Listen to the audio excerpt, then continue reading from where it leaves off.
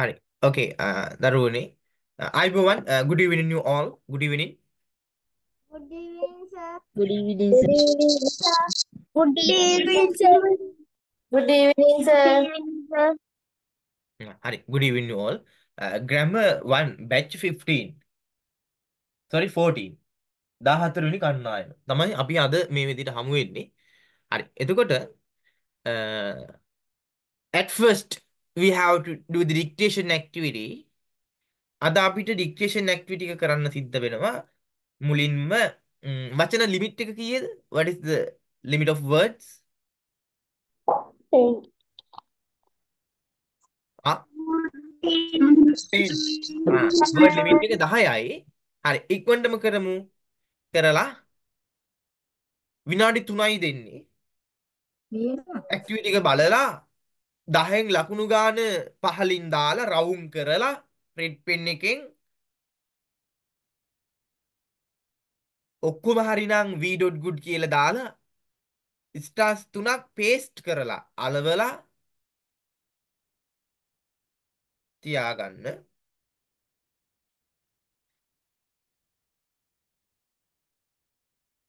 දැන් මට බලන්න පොත එවන්න අවශ්‍ය නැහැ. ලකුණු ගාන විතරක් chat box එකට දාපුවාම ඇති. අද 4 වෙනි සතිය.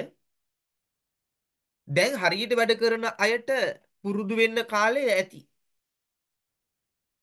ඒ නිසා ඔයාලා දැන් වැඩේ හරියට කළාද කියලා WhatsApp එකට ෆොටෝ එකක් කරන් මම චෙක් කරන්නේ නැහැ.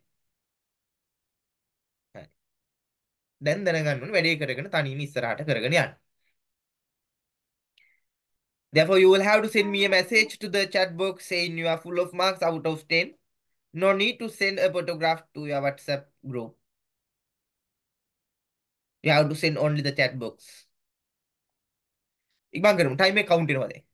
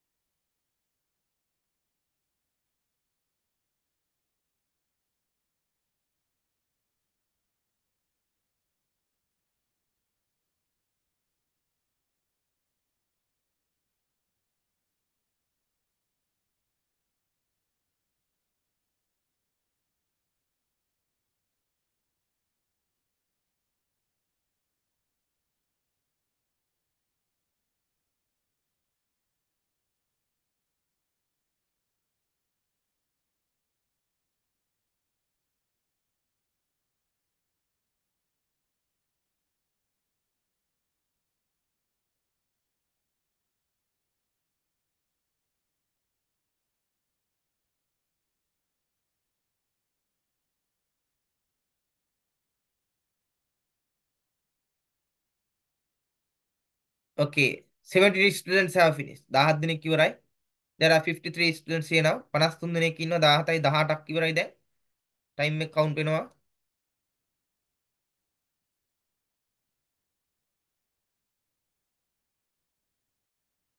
හරි ඉක්මන් කරමු.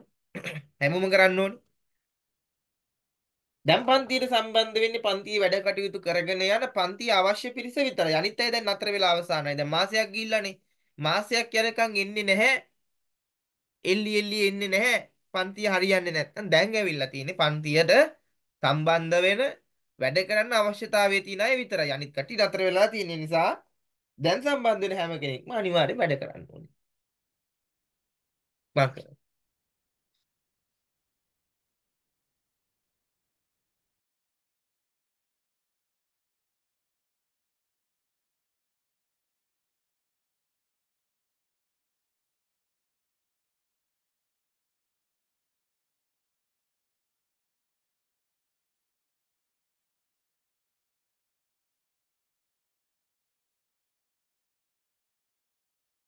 Only 35 students have finished this activity out of 50.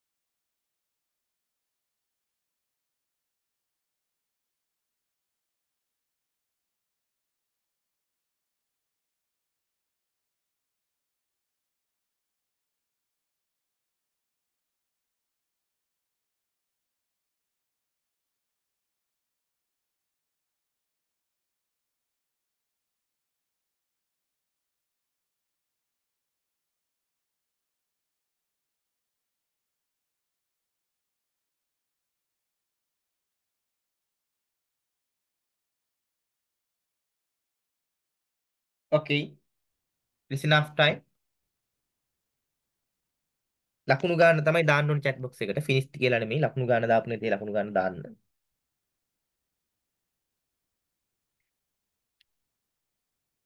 හරි.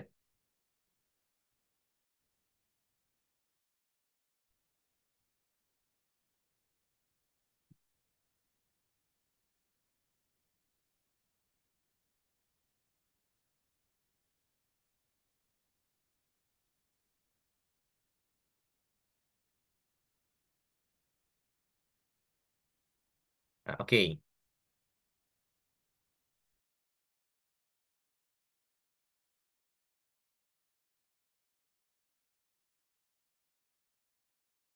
Now I'm going to check your marks. All correct අරගෙන තිනවා. වින්ද්‍යා, චිරාන්, චමෝදි, කුෂානි, ඉමාස්, දහම්, චාර්යා, මදුමාලි, හිරුදි, පූර්ණිමා, මල්කි, එනිත්, තිනුජි, නෙත්මි, මයික් ඔෆ් කරගමු. රිෂු, ඔසන්දි, ඔෂාන්, ඔසන්දිෂාන් අපේ ඉස්කෝලේ යාළු නිම්සර, විමාෂා, නිර්මාණි, පවනි 9 අරගෙන තියෙනවා. අනිත් අය all correct. අය නතාෂා, චන්ද්‍රසේන, ටිනුදි, දිනෙන් 8 අරන් තියෙනවා. අනිත් අය all correct. අය ඉනෝකා, නිහාරා, චතුක, දිහස්. චතුකට එනකන් all correct අරන් තියෙනවා. දිහස් 9, ජයනි 9 කියලා දානවා. Adeesha all correct. අය හිරෝෂිමා, චාර්යා, ටියානා, යානා 8 අරගෙන තියෙනවා. ආය all correct අරන් තියෙනවා. මොනාලි all correct. හිරුණ්‍ය 9. අය නිතුලි, හිරුෂි, මලීෂා, අභිෂේකා ඒ අය all correct. අය විහිදු 7 අරන් තිනවා. නිමේෂ all correct. හේෂනි, තුෂාර, හිරුදි ඒ අය all correct. අය දිලිත්තා 8 අරන් තිනවා. ෆෝන් එක කැඩිලා තිබිලා තියෙනවා. ඩික්ටේෂන් ඉවර නෑලු. කවින්‍යා 8 අරන් තිනවා. ඔය විදිහට තමයි වැඩේ කරලා තියෙන්නේ. You lads with videos on කරගන්න හැම කෙනෙක්ම. හරි. සර් ෆෝන් එක අලුතෙන් ගත්ත වීඩියෝ තාම හැදුවේ නැහැ ඒකින්ද It's okay.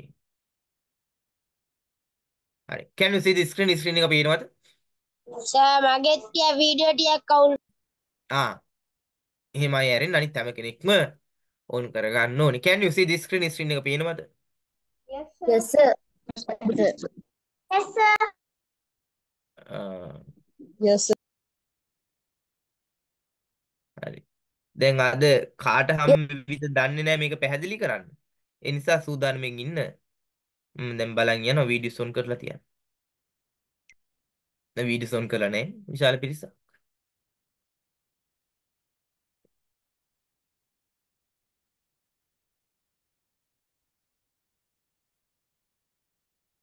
හරි. අපි මේ අද මේ ඔෂාන්ට දෙමු අවස්ථාව. ඔෂාන් switch the mic. yes sir බලමු. කොහොමද දැන් ඔෂාන් වීඩියෝ on කරන්න ඕනේ ඔෂාන්. හරි. දැන් අපිට පැහැදිලි කරමු මෙන්න මෙතෙන්ට එනකන් පාඩම දැන් අපි හැමෝම අහන් ඉන්නම් මෙන්න මෙතෙන්ට එනකන්. කොහොමද වෙන්නේ දැන්? ඉස්සල්ම තියෙන්නේ sentence ආ sentence බෙදනවා කොටස් තුනකට past present future කියලා past හ්ම් හ්ම් කියන්නේ අතීතය හ්ම් present කියන්නේ වර්තමාන හ්ම් future කියන්නේ අනාගත හ්ම් එතකොට ඒක ආයි කොටස් හතරකට බෙදනවා positive form හ්ම් negative form හ්ම් question form negative හ්ම් question form කියලා හ්ම් ඊට පස්සේ ඒක අපි ඒක සිංහල තේරුම තමයි හ්ම් පොසිටිව් ෆෝම් කියන්නේ සාමාන්‍ය ස්වරූපය නෙගටිව් ෆෝම් කියන්නේ නැත යනාර්ථයේ ස්වරූපය ක්වෙස්චන් ෆෝම් කියන්නේ ප්‍රශ්නාර්ථ ස්වරූපය නෙගටිව් ක්වෙස්චන් ෆෝම් කියන්නේ නැත යනාර්ථයේ ප්‍රශ්නාර්ථ ස්වරූපය හ්ම් තව මොනවද තියෙන්නේ කියන්න. ඉගෙන ගත්ත මොනවද තව මොනවද තියෙන්නේ? අපි ඉගෙන ගත්තා ඇක්ෂන් වර්බුයි බී වර්බුයි ආ action verb තමයි jump, climb, swim වගේ ඒවා. be verbs හ්ම්. වලට උදාහරණ තමයි be,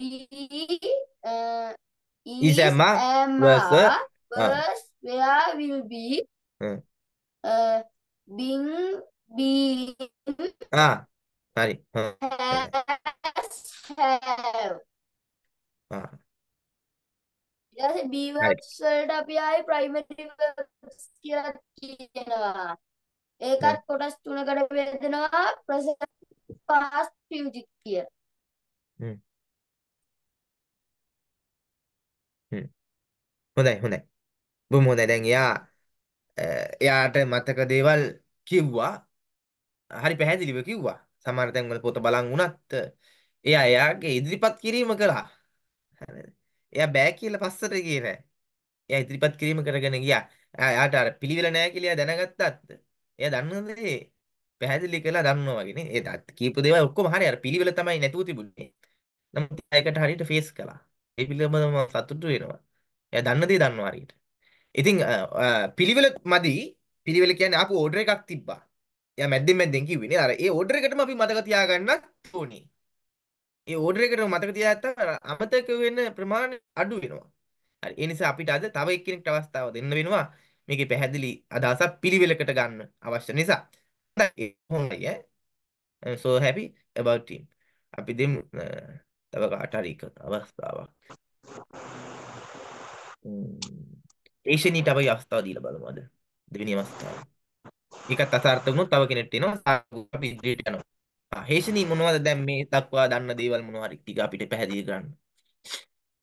අපි ඉස්සල්ලාම ඉගෙන ගත්තා the sentence කියලා. හ්ම් the sentence කාල බෙද තුනකට බෙදෙනවා. හ්ම් past, present, future. past කියන්නේ අතීත, present කියන්නේ වර්තමාන, future කියන්නේ අනාගත. මෙහෙම හදාගන්න වාක්‍යයක් කොටස් තුනකට බෙදෙනවා. හ්ම් subject, verb, object. හ්ම් වාක්‍යයක ආකාර හතරක් තියෙනවා. ඔව් positive form, negative form, question form, negative question form. හ්ම් positive form කියන්නේ සාමාන්‍ය ස්වරූපය. හ්ම් negative form කියන්නේ නැත යන අර්ථයේ ස්වරූපය. හ්ම් question form කියන්නේ ප්‍රශ්න ස්වරූපය. හ්ම් negative question form කියන්නේ නැත යන අර්ථයේ ප්‍රශ්නාර්ථ ස්වරූපය. හ්ම් positive form වාක්‍යයක් ලියද්දී හ්ම් සාමාන්‍ය විදිහටම වාක්‍ය ලියනවා. හ්ම් negative form වාක්‍යයක් ලියද්දී verb එකට not එකතු වෙනවා. question form එක ලියද්දී verb එක මුලට එනවා. negative question form වාක්‍යයක් ලියද්දී verb එක මුලට ඇවිල්ලා not එකතු වෙනවා. හ්ම් හොඳයි. ඊට පස්සේ සර් අපි ඉගෙන ගත්තා action verb, be verb. ඔව් action verb කියන්නේ කරන දෙයක්. be ඔව් verbs කියන්නේ දෙයක් ප්‍රකාශ කරන දෙයක් පිළිබඳව. දෙයක්. ඔව්. ඔව්.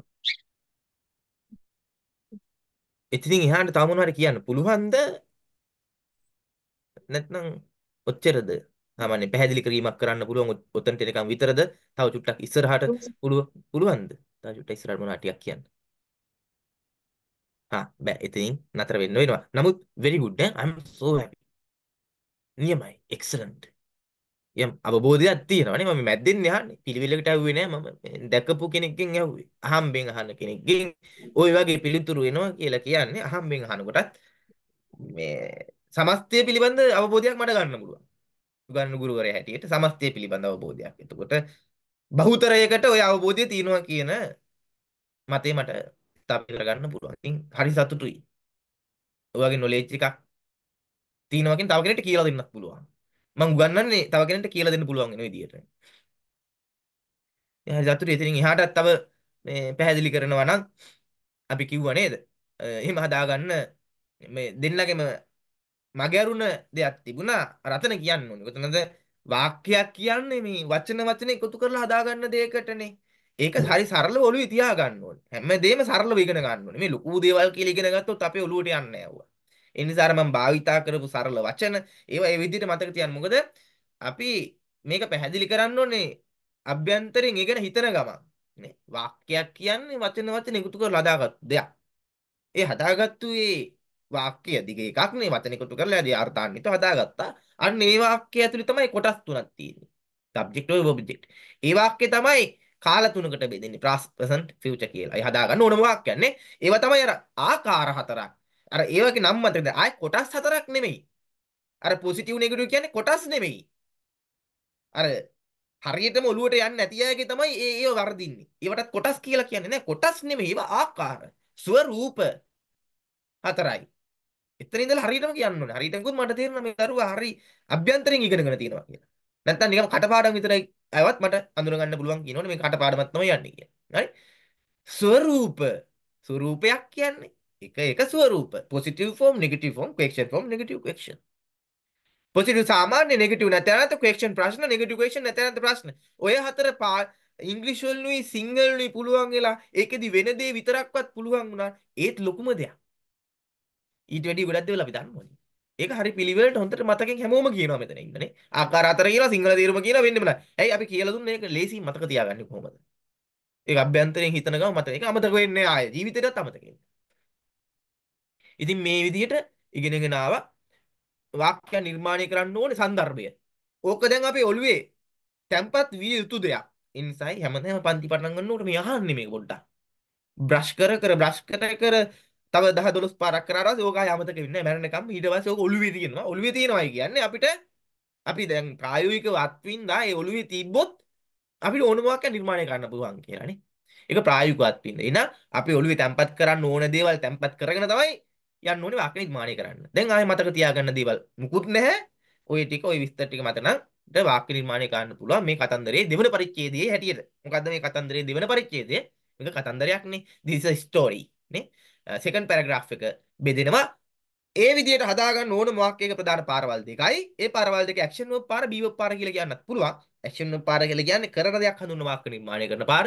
බී වර්බ් පාර කියලා කියන්නේ දෙයක් පිළිබඳව හඳුන්වන වාක්‍ය නිර්මාණය කරන පාරනේ. හරි. එතකොට දැන් ඒවා කියනකොට මැවෙනවනේ. ඇක්ෂන් වර්බ් මොනවද? බී වර්බ් මොනවද? මේ පොතේදී අපි සාකච්ඡා කරන්නේ ඇක්ෂන් වර්බ් පාර බී වර්බ් පාර විතරයි කියලා කිව්වා. හරිද? බී වර්බ්ස් පාර විතරයි. එතකොට එතනදී අපි කතා කළා මේ pronouns සර්වනාම පද ගැන. බිත්තිය තියෙනවා වල ඉස්සරහා. බලන්න තියෙනවා වලගේ බිත්තිය.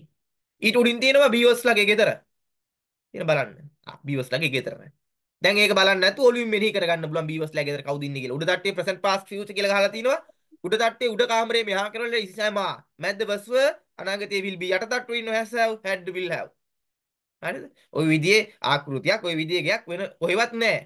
අපේ ක්ලාස් එකේ අපේ එන කට්ටිය ගාව තමයි තියෙන්නේ. එයාලා දන්නව හරියට දැන් ওই බීවර්ස්ලා හරියට හසුරවන්න දන්නවා. ඔය ගේ හරියට හසුරවන්න දැනගත්තා නම් හරි.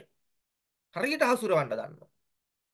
තැන් වල තිබ්බේව මෙච්චර දවසක්. එකතු කළා ගයක් හැදුවා දැම්ම කාමර වලට. දැන් අපිට ඕන විදිහට මෙයාලගෙන් වැඩ ගන්න පුළුවන්. දැන් හරි. හරි. ඉතින් ඊට පස්සේ කොහොමද වාක්‍ය නිර්මාණය කරන ස්ටෙප්ස් වගේක් කියලා දුන්නා නේද? ඒකටම බැලුවා අපි මේක ඇක්ෂන් වර්බ් එකක්ද බී වර්බ් එකක්ද? ඊට සබ්ජෙක්ට් ටික ලියාගත්තා. දැන් මම ඉක්මනට කියනකොට ඔයාලා ඔළුවේ ඇඳෙන්න ඕනේ ඈ. දැන් ගිය සතිය ඇඳලා පෙන්නුවා. දැන් ආයෙ එහෙම නෑ කතා කරන්න ඩිස්කෂන් එකෙන් අපිට ආවර්ජනය කරගන්න පුළුවන්. වයිට් බෝඩ් එකක්වත් මුකුත් නැතුව අපි දෙගොල්ලෝ දෙපිරිස ඩිස්කෂන් එකෙන් දැනුම ආය ආවර්ජනය මතක් කරගන්න පුළුවන් ඩිස්කස් කරනකොට ඔයාලට මැවෙන්න ඕනේ නේ. මම කියනවා ඔයාලා මවා ගන්න. ඒකටම කොහොමද වාක්‍ය නිර්මාණය කරනකොට අපි කොහොමද කළේ කියන එක. ඒකටම වාක්‍ය ඇක්ෂන් වර්බ්ද බී වර්බ්ද කියලා බැලුවා. මොකද බී වර්බ් වෙන්න ඕනේ බීවර්ස්ලා ගෙදර යන්න නම්. නැත්තම් බෑනේ වර්ධිනවනේ අපිට. ඊට පස්සේ අපි දෙවෙනියට කළේ මොකද්ද? සබ්ජෙක්ට් එක පොඩ්ඩක් පැත්තකින් ලිව්වා. ලියනකොට ඔළුවේ මතක තියාගන්නවා හිතින් හදනකොට. සබ්ජෙක්ට් එක ඒ ඇයි කියලාත් අපි දන්නවා. සබ්ජෙක්ට් එක කල් තියා අපි හොයාගන්නේ ඇයි කියලා දන්නවා. ඒක කොතනද අපිට ඕන වෙන්නේ කියලා අපි දන්නවා. ඇයි ඒ සබ්ජෙක්ට් එක කලින් මතක තියාගන්නේ? අපිට කොතනද ඒක ඕන වෙන්නේ?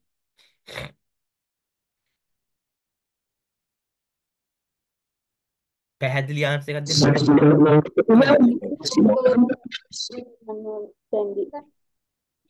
කාල භේදයත් එක්ක verb එක තෝරගන්න ඕන තැනදි තමයි මේ subject එක ඕන වෙන්නේ.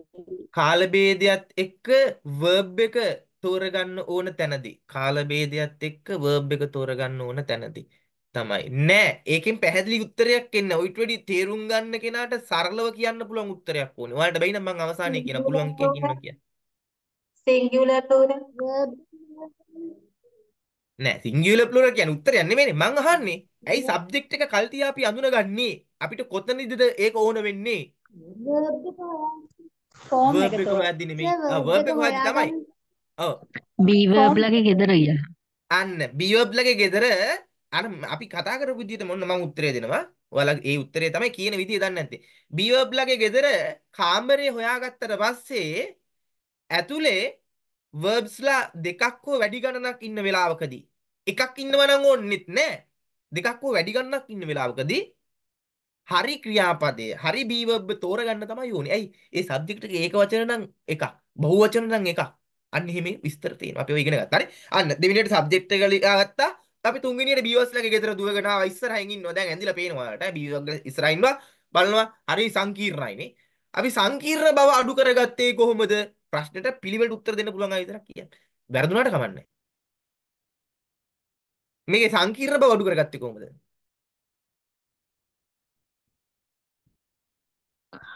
මොන කාලයේද කියලා හොයාගෙන මොන වාක්‍ය කාලයේද ආකාරය කියලා. වාක්‍ය හරි උත්තරේ ආකාරය හරි. උත්තරේ හරි. දැන් මම මෙහෙම කියවගෙන කියලා එකපාරටම ප්‍රශ්න අහන්නේ ඔයාලා මේ අහගෙන ඉන්නවද කියලා බලන්න. එහම අහගෙන ඉන්න අයට විතරයි අහපු ප්‍රශ්නෙට දෙන්න පුළුවන් උත්තර. පොඩ්ඩේ හැම වෙන අවබෝධයක හිටියනම් මම අහන ප්‍රශ්නෙට උත්තර දෙන්න බෑ ඔයාලට. හරිද? ඒ නිසා ඔයාලට වෙලා යන්නේ. හරි. ඔයාලා හරි. සංකීර්ණ බව අඩු කරගත්තේ කොහොමද? අර නිර්මාණය කරන වාක්‍යයේ කාලය හොයාගත්තාම අනිත් කාල දෙකම අයින් කරලා විසික් කරලා දාන්න පුළුවන්. ඒත් උඩ තට්ටුව යට තට්ටුව ඉතුරු වෙනවා. හරිද? මේක හරි සාර්ථක අපි ඩිස්කස් එකෙන් ඔයාලා මතක් කරගන්නත් බෑනේ. උඩ තට්ටුව යට තට්ටුව ඉතුරු වෙනවා. එතනදී කොහොමද අපි උඩ තට්ටුව යට තට්ටුවද කියලා හොයාගත්තේ? අයිතියක් පිළිබඳද අයිතියක් පිළිබඳ නැතිද කියලා හොයාගන්න ඕනේ. හොයාගන්න ඕනේ. උඩද යටද නේද කෙටි. අයිතියක් තියෙනවද නැද්ද? අර නිර්මාණය කරන අයිතියක් තියෙන verb එක sentence එක නිර්මාණය කරන තැනට ගිහිල්ලා break කරලා ඉන්න ඕනේ නේ. අපිට ගිය ගමන් ගිහිල්ලා අපේ අතේ ඉන්න verb එක අපි අර මහන්සිලා හොයාගෙන ආපු ක්‍රියාපදය ගිය ගමන් වාක්‍යයට අතාරින්න බෑ. එහෙම දාන්න බෑ. එතන තියෙනවා පොඩි බාධකයක්. මොකද්ද? අපි බලන්න ඕනේ මේ වාක්‍යයේ මොකද්ද බලන්න ඕනේ? verb එක දාන්න කලින්. ෆෝම් එක ස්වරූපය හොයාගන්නවා. අන්න වචනේ ෆෝම් එක නැත්නම් ආකාරය. මතක තියාගන්න මේ වාක්‍යයක කොටස් නෙමෙයි. සමහර අය කියනවා වාක්‍යයේ කොටස් හතරයි කියලා. කොටස් හතරක් නැහැ. කොටස් තුනයි. ෆෝම් එක ෆෝම් එක. ෆෝම් එක බලන්න මොකද අපි මේ ෆෝම් එක පාඩම් කරනකොට හොඳ විස්තරයක් අපි ගාව තියෙනවානේ. ෆෝම් එකේ තේරුම වෙන්නේ මොකක්ද? එහෙනම් ඒ ෆෝම් එක තමයි තීරණය කරන්නේ. මේකට ගේන ක්‍රියාපදයේ මොනා කරලා කොතනද දාන්න ඕනේ කියලා. හරි අපිට ඕන ෆෝම් එකක් දෙන්න. අපි verb එක හදලා දාන්න නැද්ද බලන්න. දානවනේ. පුළුවන්. එහෙනම් ඔන්න හැදුව හදපු කෙනාට 100% correct කියලා තහවුරු කරගන්න පුළුවන් එකම ක්‍රමවේදය මම කියලා දීලා තියෙනවා. ආයෙත් කතා ඕනේ මගේ වාක්‍යය හරි. වැරද්දක් තියෙනවා ඔප්පු කරන්න කියලා කියන්න පුළුවන් confidence එක ඇති කරලා තියෙනවා මාසයක් ඇතුළත. අද 4 වෙනි දවස්. අදට මාසය පන්තිය. ඔයාලා දන්නෙත් නැහැ. දින වගවානු ගැන ගන්න. ඇයි දෙමාපිය රැස්වීමේදී යම් යම් පොරොන්දු ලබලා දීලා තියෙනවා මම එක එක පන්ති වලට. ඒව නම් දැන් මේක ඉටු කරලා ඉවරයි.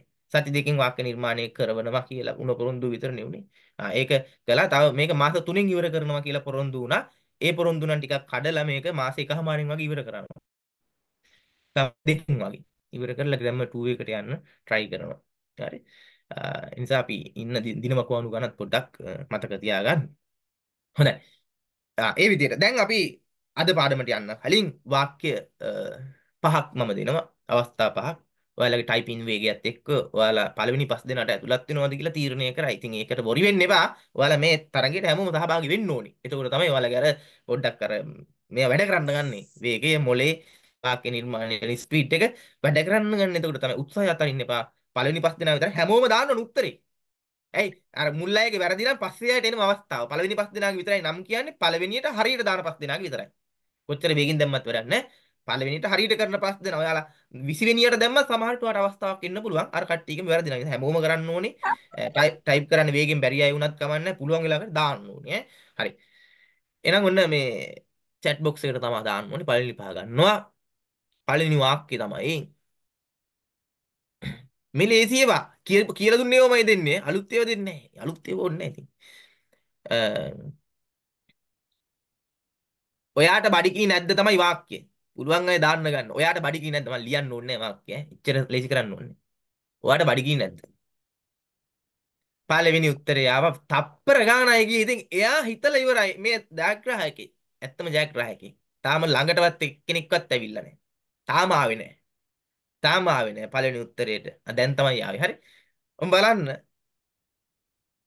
ඒ මේ වෙනකොටත් ප්‍රතිඵල ගත්තු කෙනෙක් මම කියලා තප්පර දෙක යන්න කලින් උත්තරේ ටයිප් කරලා දැම්ම නේද? එයා මම මෙහෙන් වාක්‍ය කියනකොට එයා හිතලා ඉවරයි. එතකොට එයාගේ අර හිතන එකයි එළියට එන එකයි දෙක මේකපාර එන්නේ. ඔන්න උතන්ට තමයි එන්න ඕන වලා. මේ ස්ටුඩන්ට්ස්ලාද වැඩිහිටියෝද කියලා නෑ. අපි ඉගෙන ගන්නකොට අපි ඉගෙන ගන්න හැංගීමෙන් ඒකයි තියෙන ප්‍රශ්නේ. මම දෙයක් ඔයාලට කියන එක තේරුම් ගන්න ඕනේ. අපි හිතන වේගයයි එළියට යන වේගයයි සමාන වුණාම තමයි කතා කරන්නේ. එතකොට එහෙම එක්කෙනෙක් හිටියා මෙතන. එයාට අර තප්පර 3 ටයිප් කරන්න. ටයිප් එකත් එහේ ස්පීඩ් එකගේ. එයාගේ උත්තරෙත් හරියි. ඉතින් මේ ඒ විදිහට ගත්තාම පුළුවන් වෙනවා. ඒක එන්නේ ප්‍රැක්ටිස් එකෙන්. මම ඔයාලට ක්‍රමවේදය කියලා දීලා නේ තියෙන්නේ. මේ වගේ ඇක්ටිවිටිස් කරන එකෙන්, ගෙදර ගිහිල්ලා දැන් ටික ටික try කරන එකෙන්, දෙයක් පිළිබඳව හඳුන්වන වාක්‍ය නිර්මාණය කරන්න try කරන එකෙන්, මේ අභ්‍යාස කරන එකෙන් තමයි ඔයාලගේ වේගය හැදෙන්නේ. හරි. හරි පළවෙනි පහදී ඒ තමයි විමාශ සිරිවර්ධන. විමාශා වෙන්නත් පුළුවන්. හරි යා තමයි තප්පර ගානකින් දැන් මේ ගාම්ම දැම මල්කි දෙවෙනි ස්ථානවල තියෙනවා මල්කි තුන්වෙනි එක්කිනා වැරදි හතරවෙනි එක්කිනාට ගිහිල්ලා තියෙනවා තුන්වෙනි අවස්ථාව ඉරාන් ආන්සර් එක මොකක්ද කිව්වේ නෑනේ aren't you hungry තමයි ආන්සර් එක ඔයාලා බලා ගන්න aren't you hungry ඔයාලා බලකින් නැද්ද තව දෙට අවස්ථාව යනවා ඔසන්දිත් එනවා හතරවෙනි ස්ථානෙට හිරුණ්‍ය එනවා පස්වෙනි ස්ථානෙට aren't you hungry හරි දැන් ඔන්න ඊළඟ වාක්‍ය කියන්න යන්නේ දැන් ටයිප් කරන්න බලාගෙන ඇති කට්ටිය මේ දාම්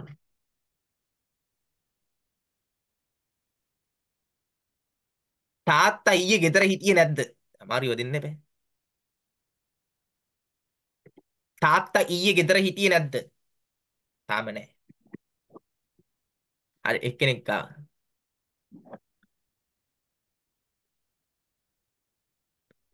හරි. උත්තරය ඇවිල්ලා ඉවරයි.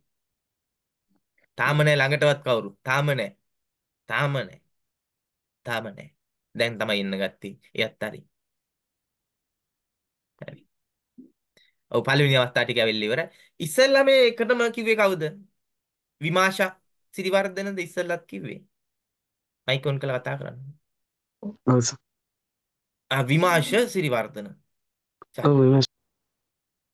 මේ වීඩියෝස් ඔන් කරන්න බෑද? ගැටලුවක්. සිග්නල් ගැටලුවක් එනවා. නෑ පුළුවන්. විමාශ සිරිවර්ධන. මයික් එක ඔන් කරන්න. කී වසරේද ඉන්නේ? 8 ග්‍රේඩ් 8. grade 8 එනකොට ඉංග්‍රීසි ටිකක් පුළුවන් නේ.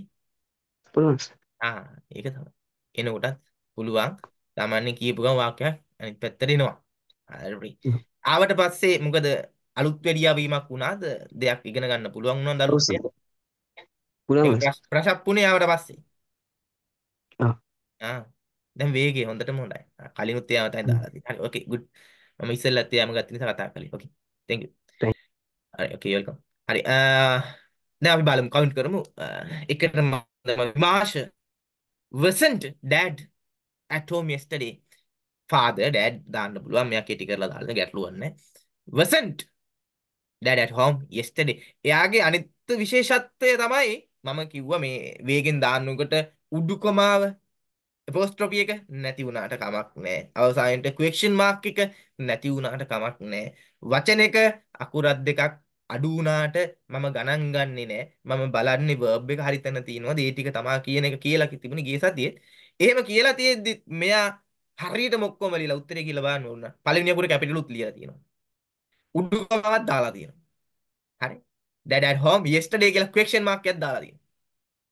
එකටම දාපු පළවෙනි හරි ආන්සර් එක. හරි. that's it. ඔක්කොම හරියට ලියලා පළවෙනි අකුර කැපිටල් බලන්න ඒ මම උගන්වන දේවල් නේ first letter must be capital inverted උඩුකමා එන්න ඕනේ අවසානයේ full stop එකයි question mark එක very good හරි විමර්ශන ඉවත්න next චිරාන් දෙවෙනි ස්ථානය second one ඔෂාන් තුන්වෙනි ස්ථානය නෙතුම් හතරවෙනි ස්ථානය බලන්න 2 3 4 කියන තුන් දෙනාගේම මම උත්තර බැලුවාම පොඩි පොඩි අඩුපාඩු ටයිපින්ග්ස් වල තිබුණා. හරිද? චිරාන්ගේ ක්වෙස්චන් මාක් එක නෑ. මම ඒව සලකන්නේ නෑ. නමුත් අර උත්තරෙත් එක්ක සංසන්දනය කරන්න වෙනවා මට මේ අවස්ථාවේ. වසන්ට් ෆාදර් ඇටෝ ක්වෙස්චන් මාක් එක නෑ. ඔෂාන්ගේ ක්වෙස්චන් මාක් එක නෑ. මැද්දට ඩොට් එකක් ඇවිල්ලා තියෙනවා. නමුත් හරි ඈ. නිතුන්ගේ ඈත් වෙලා නෑ. ක්වෙස්චන් මාක් ඒව නෑ. එහෙම වෙලා තියෙනවා. හරි. නමුත් එයාලා හරි. මේ අඩුපාඩු කිව්වට එයාලගේ වේගය හොඳයි. ඒ පළවෙනි පස් දෙනාම හොඳයි. අරයා ඊටත් වැඩි ගොඩාක් ඉස්සරහින් ඉන්නේ. next තව පස් දිනට ඇවිල්ලා ඉන්නවා මල්කි wasn't father at home yesterday. okay very good. පස් දෙනා. මේ අවස්ථාවේදී ගත්තු පස් දෙනා. okay next. ඔයාලගේ වේගය හොඳයි ඈ. විශාල පිරිසක් කියවනවා. මම දැන් සමස්තයක් විදිහට බලනවා මේකෙන් කී දෙනෙක් කියවනවාද කියන කාරණාව. හරි. ඉන්දියාව පුංචි රටක් නෙමෙයි. ඉන්දියාවට කියන්නේ ඉන්දියා කියලා.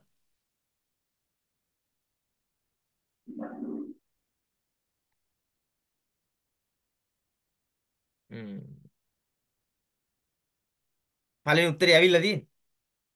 තාම ආවේ නැහැ. තාම ආවේ නැහැ. දැන් ආවා. හරි. දෙවෙනි ඉන්නවා.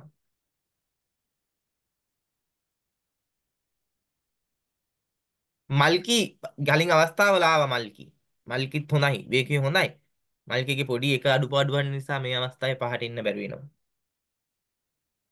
නෑ නේ සර්. අන්න ඒකයි ගැටලුවනේ. මල්කි හොඳයි. අර හදීසියට මේ අපිට ඒක නැති වුණා. කලින් අවස්ථාවල හිටියා නේද මල්කි? කලින් හිටියා.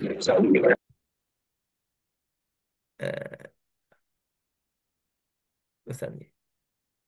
තුන්වෙනියට ඇවිල්ලා නෑ දෙවෙනි ස්ථානයේ නිසා එනවා වසන්තිට. මේ පාරත් ෆස්ට් වන් එක ඇවිල්ලා තියෙන විමාශට. විමාශ සිරිවර්ධනට. හරි. අපි දැන් එයා ගැන කතා නොකර ඊට පස්සේ ඉන්න ගැන තමයි කතා කරන්නේ. හරිද? දැන් එයා කොහොමත් ෆස්ට් ස්ටෙප් එක තියාගෙන යනවා. එයා දැන් ගැන නම් කතා කරලා වැඩක් නැහැ. අපි ඉස්සරහට යනවා ඊට පස්සේ අනිත් පැත්ත එක බලමු. මල්කීගේ අරක වැරදුන නිසා නැති නිසා වසන්ති ඇවිල්ලා තියෙන දෙවෙනි ස්ථානෙට නිහාර. ඉන්දියා isn't නිහාරටත් බැරි වෙනවා. මොකද නැහැ. ආන්සර් එක තමයි India is not a small country. India isn't a small country. හරි දෙවෙනි ස්ථානේ තව ඈතට යනවනේ. India isn't ඔෂාන්ට එනවා. දෙවෙනි ස්ථානේ. India isn't a small country. අදීශට හිමි වෙනවා නැති නිසා. තුන්වෙනි ස්ථානේ චිරාන්ට එනවා. India isn't a small country. හරි. චිරාන් next. නතාෂට අහිමි වෙනවා නැහැ. හිරුදිට අහිමි වෙනවා දැන් ගොඩාක් පල්ලෙහාට එනවා හතරවෙනි ස්ථානේ හොයාගෙන. ඒ නිසා මතීෂට මේ අවස්ථාවේ පස් දෙනා අතරට එන්න India is a small country කියලා ලියලා. ආයේ වින්දියට ලැබෙන්නේ නැහැ පස්වෙනි ස්ථානය. ආයේ ඒක ඒ නිසා ගියා නිර්මාණිට. India isn't a small country. හරි. ඒක කලින් පාර නොකියුණ තුන් දෙනෙක් හිටියා. නේද? මල්කි ඉමාෂා ඇරෙන්න. හරි. next one. තව වාක්‍ය අපි තව දෙකයි දෙන්න තියෙන්නේ. බලමු එක.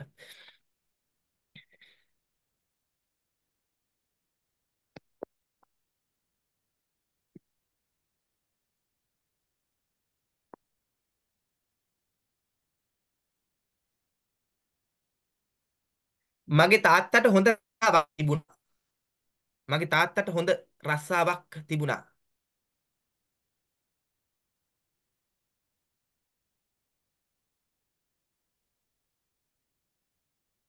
ඒ උත්තරය ඇවිල්ලි ඉවරයි. මම කියන්නත් තප්පර ගන්නට කලින් උත්තර ආදිකාව තුනව හරි හරි හරි. ඕකේ. දැන් වේගය සෑහෙන පිරිසක හැදිලා තියෙනවා.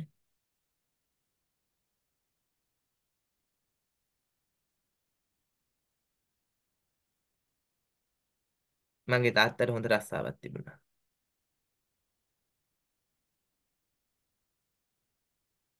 හරි. දැන් 20ක් 21ක් විතර තප්පර මේ විනාඩියක් යන්න කලින් තාම නෙමෙයි තව විනාඩියක් කොහෙද? තප්පර ගානේ ගත උනේ ඈ. ඉතින් 25ක් වගේ පිරිස් එකකගේ මම 15ගේ නම් කියන්නේ නැහනේ. මේකෙන් භාගයක වගේ පිරිස් එකකගේ වේගය හැදිලා තියෙන්නේ දැනටමත්. ඒ පිළිබඳව සතුටු වෙන්න පුළුවන්. අනිත් අය මොකද කරන්න ඕනේ? මේක හැදෙන එකක්. මේක හදාගන්න පුළුවන් එකක්.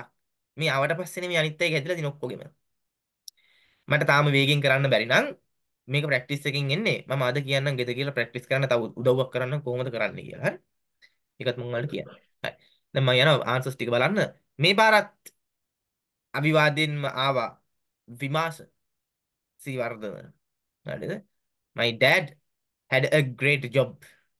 එයාගේ ටයිපිං ස්කිල් එකත් වේගවත් ඇති. ඒ නිසායි ඉක්මනටම දාන්න. අපි යනවා next. නතාෂාට දෙවෙනි ස්ථානයට දැම්මට හම්බෙන්නේ නැහැ. has කියලා දාලා තිබුණා කියනකොට ආන්සර් එක එන්නේ my father had a good job නැත්නම් great job. අනේ මොකක් හරි. My father had a good job. මතීෂට එනවා දෙවෙනි ස්ථානේ. දනුජ my බෑ ආන්සර් ගන්න බෑ. My father is බෑ. තුන්වෙනි ස්ථානේ එනවා Adeesha සංදීපට. My father had a good job. හතරවෙනි ස්ථානේ එනවා නිතුම්ට අහිමි වෙනවා මොකද හැව් දාලා. මල්ලිකට අහිමි වෙනවා මල්කි මොකද වැරද්දක් වෙලා තින්නවා. වර්ස් කියන එක දාලා මේක අයිතියක් පිළිබඳව කියලා වේගයත් එක්ක අමතක වෙලා තියෙනවා. හිරෝෂිමා අද එනවද my father had a good job. Yes. fourth one හතරවෙනියට එනවා හිරෝෂිමා. Thushara my dad had a job කියලා එනවා Thushara පස්වෙනියට. Okay. Very good. Last one. අවසාන එක. මෙහෙමයි.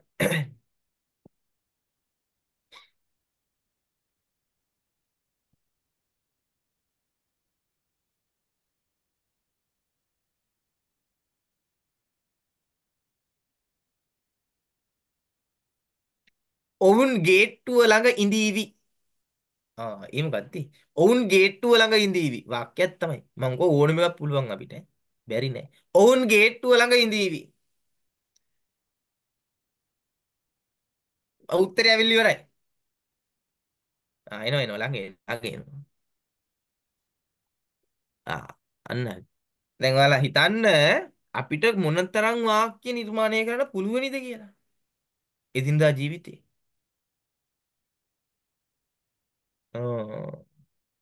හරි ආන්සර්ස් ටික මම බලන්න 25 දෙනෙක් වගේ මම කිව්වා වගේ වේගෙ හදාගෙන ඉන්නවා.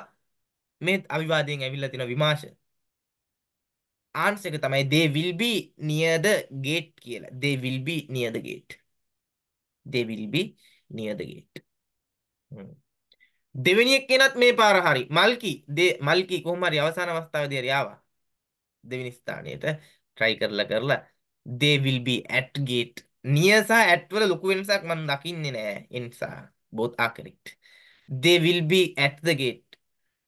at gate the එක දාගන්න at gate. හරි දෙවෙනිට ඇවිල්ලා මල්කි. They will be near the gate. Chamodi ඇවිල්ලා තියෙන තුන්වෙනි ස්ථානයට. They will be near the gate. හතරවෙනි ස්ථානයේ ඔෂාන් ඇවිල්ලා තියෙනවා they will be near the gate කියලා. නිහාරා they will be at the gate කියලා ඇවිල්ලා තියෙනවා. නිහාර කුමාරගේ එයාත් ගොඩක් try කරපු කෙනෙක් ඇවිල්ලා ඉන්නවා මේ අවස්ථාවේ. They will be at the gate කියලා නේ. හරි. ඉතින් ගොඩක් අය සතුටු වෙන්නේ නැති සමහර අයට දුකක් කනගාටුවක් එන්නේ නැති ගමක් නෑ. දුක කනගාටුව එන්න ඕනේ. එතකොට තමයි අනිත් දවසේ try කරන්නේ. ඒ දුක කනගාටුව දැනෙන විදිහේ ඇක්ටිවිටිස් තමයි අපි දෙන්න ඕනේ උගන්වනකොට. අයියෝ මට අතන වැරදුනා මට බැරි වුණා මට ආයෙ චුට්ටයි බැරි වුණේ එන්නේ එක තමයි දැනෙන්න ඕනේ. හරිද? ඊට පස්සේ ජයග්‍රහණය කළාට පස්සේ අපිට ජයග්‍රහයකින් වැඩක් නැහැ. අපිට ඕනේ ඊට පස්සේ ආයෙ try කරන අයව. ජයග්‍රහයක ඊට පස්සේ යාලා ඉස්සරහට යනවා මේ විදිහට හදාගෙන. එයාලගේ පස්සෙන් ආයෙ අපි ගිහිල්ලා තේරුමක් නැහැ. එයාලා තනියම හරි යන්න පුළුවන්. ඊට පස්සේ ආයෙ ඊට පස්සේ ටික තමයි. ඊට පස්සේ කන්න අය තමයි උඩට ගන්න ඕනේ. හරි. ඉතින් මේ මම ඔයාලට කිව්වේ මේ ආසාවෙන් ප්‍රැක්ටිස් කරන්න විදියක් කියලා දෙන්නම් කියලා ගෙදරදී. දැන් ඔය ඔයාලට exam 1 එක හම්බුණාද? exam 1 paper එක. ළඟ ඇතිනේ. ඒ paper එක ඔයාලට පුළුවනි ඕකේ ලියන්න බෑ. paper එක කරන්න වෙලාවෙදි විතරයි. ওই paper එක ඔක ගෙදරින් හුරු වෙනවා කියලා ඇවිල්ලා මතක තියන් ලියන්න පුළුවන්. නේ වාක්‍ය 80ක් තියෙන නිසා ওই paper එකෙන් ඔයාලට මෙන්න මෙහෙම දෙයක් කර හැකියි. ආසාවෙන් කරන්න ওই paper එක කාට හරි දෙනවා. සිංහල කියවන්න පුළුවන් කෙනෙක්ට. හරිද? දීලා කියනවා ඔයා ඕකෙන් කැමති තැනකින් මගේ වාක්‍යයක් අහන්න. ඔන්න චැලෙන්ජ් එක. ආසයෙන් කරන්න පුළුවන්. හරිද? කැමති තැනකින් වාක්‍යයක් අහන්න. ඔයා පේපර් එක කලින් බලන්න අවශ්‍ය නැහැ. එයාට දීලා කියන්න. මං කියන්නම් ඒ වාක්‍යේ. එතකොට ලියලා නෙමෙයි හිතලා කියන්න ඕනේ. ඔයා ඔන්න බීවගේ අර මේක දිහා බලාගෙන කියන්නත් පුළුවන්. ඔයා ඒතර බලන්න. ඔයාම බලන්න. ඒ වාක්‍යෙට නිර්මාණය කරන කොච්චරලා ගියාද? ඒක හරිද වැරදිද කියලා ඊට පස්සේ නිමාඩුව කල්පනා කරනකොට ඔයාලට තේරෙනවා. ඔයා වේගෙන් හදන්න කරන්න. කරලා ඊට පස්සේ ඔයාම නිකන් චෙක් කරලා බලන්න ආයෙ ටික බී නිමාඩුව. වේගය බලන්න තප්පර ගාන කොච්චරද මට ගියේ මේකට. ඒ අහඹුලෙස කියන වාක්‍යයක්. ඉතින් වාක්‍ය 80ක්ම තියෙනවා කාට හරි දුන්නා ඔයා කියන්නේ. එතකොට වේගෙන් හැදුවා බැලුවා ඊට පස්සේ නිවැරදිද කියලා බලලා නිමාඩු බලනවා. හරිද හරිද 100% හරි මගේ වේගය හැදිලා කියලා තෘප්තිමත් වෙන්න පුළුවන් මේ පේපර් එකෙන්. එහෙම කරන්න ආවරි සම්බන්ධ කරගෙන ගෙදර දින්න වෙලාවකදී කරලා බලන්න. ආසයිතේ කරන්න. හරි. ඕකේ. next. හෝම්වර්ක් එකක් දීලා ඇති. ඉසෑම වලින්ද වස්ව වලින්ද? දැන් මම කර සෙන්ටෙන්ස් පහක් දුන්න. ඉසෑම මේ ෆස්ට් එක අපි බැලුවද? පොසිටිව් ෆෝම් එකේ ටික බැලුවා. නෑ සර් ඒ ඔක්කොම පොසිටිව් ඕනේ පොසිටිව් බැලුවා. පොසිටිව් බැලුවා. පොසිටිව් එකේ පළවෙනි වාක්‍ය පහ. ඒක හෝම්වර්ක් සර්. හරි මට දැන් පැහැදිලි. මයික් ඔෆ් කරගන්න. හරි ඕකේ. නිර්මාණි ආන්සර්ස් ටික දෙන්න 1 by 1 first 5 මේ පාට. අනිත් අය අහගන්න. She is the රෙඩ් පෙන් එකක් කරන් teacher. හරි දාගන්න. first one yes. She is the teacher. She is a teacher. Next. Father is at home today. Father is at home today. Next. Kamal is a clever boy. Kamal is a clever boy. He has a good job. He has a good job. They are our friends. They are our friends. We dot good කියලා දාන්න. පහෙන් පහයි කියලා දාන්න. Star තුනක් paste කරන්න. එකක් හරි වැරදි නම් ලකුණු ගන්න විතරක් දාන්න. හරි next අපි ඊළඟට යමු. රෙඩ් පෙන් එකකින් රෙඩ් පෙන් එකකින්. ඔක්කොම රෙඩ් පෙන් එකකින් කරන්නේ පොත්වල ලස්සනට බලවෙන්න ඕනේ. රෙඩ් පෙන් එකකින් ලස්සනට බලන්න ඕනේ පොත. තමන්ගේ පොත. ස්ටාර් පේස්ට් කරගන්න ඕනේ. දැන් ස්ටාර් ගලව ගලව අලව ඉන්න වෙලාවක් නැත්තම් පස්සේ හරි අලව ගන්න ඕනේ දැන් වැඩේ කරන්න. පෑනින් තරු දාන්න ඒව ඕනේ ස්ටාර් කාඩ්ස් කියනවා තියාගන්න. නෙගටිව් ෆෝම් ආන්සර්ස් ටික අහගන්න රෙඩ් පෙන් එක අරන් හරි දාගන්න. she is not a teacher. ඇය ගුරුවරියක් නෙවෙයි. ඇය ගුරුවරියක් නෙවෙයි. I am not the monitor. මම නායකයා නෙමෙයි පන්ති නායකයා කියලා කියන්නත් පුළුවනි. They are not businessmen. මේක මේ A නෙමෙයි එන්න ඕනේ E. typing mistake එක. businessmen man මිනිසා men මිනිස්සු. අල්ලගන්න උතනින්. පොඩි පාඩම. ඔය ඒක වචනවල man කියන පද තියෙනවා. මම උගන්වනකොට මේ පොඩියට පොඩි පාඩම් කියලා දෙනවා. ඒවා පොත්වල නෑ මගේ පොත්වල. ඔයාලා මතක තියාගන්න. සමහර නාමපද බහුවචන කරනකොට නාමපදයේ අගට man නෙනවා තියෙනවා. මට කියන්න මොනවද? ඔයාලා දන්නේ. man නෙමෙයි එතකොට මන් වෙලා එන්නේ. දන්නේම තියෙනවද? policeman, postman, businessman. ඒව ප්ලූරල් වෙන්නේ කොහොමද? mans වෙලාද? කොහොමද? man එක men වෙලා. දැන් ඔය ඒ වචන වලට එකතු වෙන්නේ නැතුව නිකම්ම man කියලා කියන්නේ මිනිහට man. මිනිස්සුන්ට men people කියලා කියන එක වෙනම එකක්. man men වෙනවා වගේ ඔය නාමපද අගට man එන හැම එකකම ප්ලූරල් වෙන්නේ men කියලා. ඔයිටදී ඔක්කො කියලා දෙන්නේ නැහැ. පුළුවන් අය මතක තියාගන්න. අවශ්‍ය නැති අය අමතක කරලා දාන්න. ඒ නිසා මෙතන හදන්න මේක මගේ ටයිපින් වැරද්දා men කියලා. ඔවුන් ව්‍යාපාරිකයෝ නෙමෙයි. ව්‍යාපාරිකයන් සමාන පද නෙමෙයි. පුළුවන් ව්‍යාපාරිකයන් නෙමෙයි. It is not a funny story. ඒක විහිළු නැත්තම් තව හාස්‍ය ජනක. එහෙම නැත්නම් තව කියනවනේ එක එක සමාන පද තියෙන්නේ ඔකට. 60ක් විතර කියනවා මම පන්ති කරනකොට ළමයි. අහනවා මම විහිළු විනෝද ජනක හරිද? හරි. ඒ ඔක්කොම හරි. විහිළු විනෝද ජනක කවට විහිළු සීරි විකාර රූපී ඔය හැම එකම හරි. ස්ටෝරි කියන්නේ කතාව. කතන්දරය. එහෙනම් එය විහිළු කතාවක් නෙමෙයි. විනෝද කතාවක් නෙමෙයි. හාස්‍ය ජනක කතාවක් නෙමෙයි. ඒ ඕන එක කතන්දරයක්. හරි. He is not clever. ඔහු දක්ෂ නැහැ. මෙතන ඇති යම් පිරිසක් දක්ෂයෙක් නෙමෙයි කියලා ලියලා. එයාලා වැරදි. ඇයි දන්නවද? මෙතන කියලා එකක් නැහැනේ. දක්ෂයෙක් කියන්න නම් එන්න ඕනේ. ඇවිල්ලා අනික ක්ලෙවර් බෑ. එතකොට ක්ලෙවර් ඇඩ්ජෙක්ටිව් එකක් වෙලා ක්ලෙවර් බෝයි වගේ මොකක් හරි එන්න ඕනේ. එතකොට ප්‍රශ්න කතන්දර ගොඩයි. මෙතන ලියලා තියෙන එකේ තේරුම හරි තේරුම he is not clever. ඔහු දක්ෂ නැහැ කියලා කියන්නේ. වැරදි අය මේ වැරද්දෙන් ඉගෙන ගන්න ඕනේ. හදීසි වෙලා බෑ. තියෙන දේ හරවන්න කිව්වොත් තියෙන දේ හරියටම හරවන්න එපැයි. එතකොටනේ අපිට ඉගෙන ගන්න පුළුවන් වෙන්නේ. එහෙම හරියට අරවල නැත්තම් වැරදි දාගන්න. He is not clever. ඔහු දක්ෂ නැහැ. I am not thirsty. මට තිබහ. පිපාසිත නැහැ. Those books are not important. දැන් මේ පාඩම මේ this that those මම මීට කලින් පොඩින් කෙටියෙන් කියලා දුන්නාද?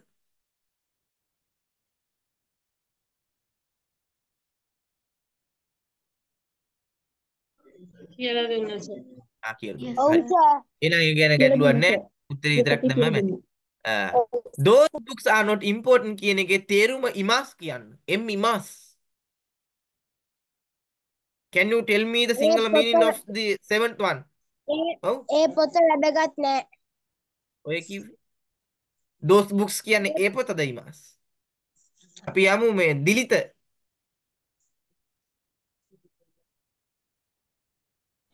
අර අරක දිලිත. පොත් වැදගත් නෑ.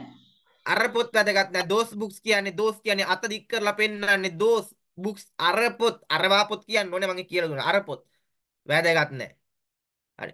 I am not afraid මම බය නෑ. Ruwan is not a driver. Ruwan රියදුරෙක් නෙමෙයි. India isn't a small country. අද ලිව්වා මේ වාක්‍යය ඉන්දියාව පුංචි රටක් නෙමෙයි කිය. දාන්න 10න් ලකුණු ගන්න මෙතන මට බලන්න අවශ්‍ය නෑ ලකුණු. වැඩ කරන අය කරයි. එයාට ලකුණු ලැබෙයි.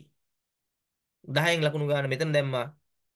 v.good කියලා දැම්මා ස්ටාර් තුනක් පේස්ට් කළා. මේ ලකුණු එහෙම පේන්න දාගන්න. මේ චූට්ටක් කරලා මේ අකුරු කැපුණාට කමන්නේ ඔයා ලියපු. ඒ වචන කැපුණාට කමන්නේ. ගුරුවරු පොත් බලනකොට එහෙමනේ. ඒවා ඒ ලියපු උඩින් තමයි මාක් කරන්නේ. ස්ටාර්ස් අලනොන්ට ඔයාගේ උත්තර වැහුණාට කමක් නැහැ. ඔයා ඒ කැපී පේන විදිහට ලකුණු ටික දාලා ස්ටාර්ස් ටික අලවලා ගන්න. ඒකයි පේන්න ඕනේ. වැඩේ කරලා ඉවරයි දැන්.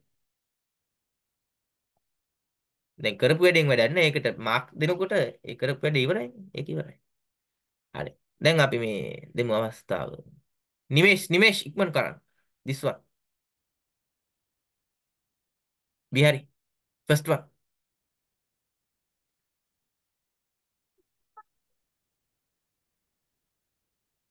she is not a teacher. She is not a teacher. Yes. Second one. He is not teacher. Father is not at home. මොනවාද කියන්නේ? කවුද? කී දෙනෙක් කියනවද? නිමේෂ් වැඩ කරේ නැද්ද? මම කියොන් කර කතා කරලා කියන්න ඕනේ හේතු. කලේ නැහැ. කරාස. කරා නම් නිමේෂ් කියන්න ඕනේ ඉතින්. කියන්නේ නැන්නකෝ. Father is not home today. දෙන්නෙක් කතා කරනවා මෙතන දැන්. නිමේෂ් විතරයි කතා කරන්නේ. ඉමාස් එපා. නිමේෂ් ඉමාස් වගේ හෙන්නේ නැති. නිමේෂ්ට දුන්නේ ඉමාස් අවස්ථාව. නිමේෂ් දෙවෙනි එක කියන්නේ. He is not a teacher. He is not a teacher. Yes, next. She is not a teacher. 3. Kamal is not pencil. Yeah. Kamal is not a Kamal pencil. එමොද්දි. She is not ice cream. මොනවාද මේ ලියලා තියෙන්නේ? නිමේෂ් මෙහන්නකෝ. නිමේෂ් මේ ගිය සති පන්තියාවද? නෑ sir. ඒක තමයි ප්‍රශ්නේ. රෙකෝඩින් බලන්න. රෙකෝඩින් බලන්න. ඔක කලින්ම කිව්වා නේ ඉවරයි. සර් ගිය සති පන්තියාවේ නෑ. මේමයි කියන්නේ. මේ ඒ නිසා රෙකෝඩින් බලලා හරියට කරගන්න ඕනේ නිමේෂ්. හරි? ඕකේ. අපි යමු මේ චන්ද්‍රසේන අපිට දෙන්න අවස්ථාව මේ බහට 1 by 1 එකින් එකට. Kamal is not a clever boy. Kamal is not a clever boy. First one පළවෙනි එක නේද ඒක? තුන්වෙනි එක. පළවෙනි එක ඉඳලම කියන්න. අර මාත් මේ හරි පළවෙනි එක ඉඳලා. Is not a teacher. She is not a teacher. Father is not at home today. Father is not at home today. Yes. Kamal is not a clever boy. Kamal is not a clever boy. Yes. He has not a good job. He has not a good job. Again, fourth one හතරවෙනි එක. He has not a good job. He has not a good job. Yes. Last one.